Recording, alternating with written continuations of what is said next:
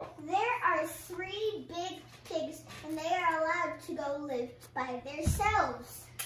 The first pig builds his house out of hay.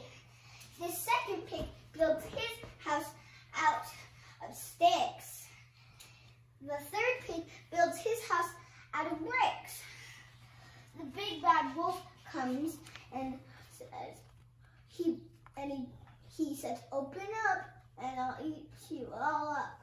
Then he blows the house down, and the pig that made his house out of hay runs to the stick house, and the wolf blows it down. And so both of the 2 pigs run to the brick house, and he said, "Oh," and he huffs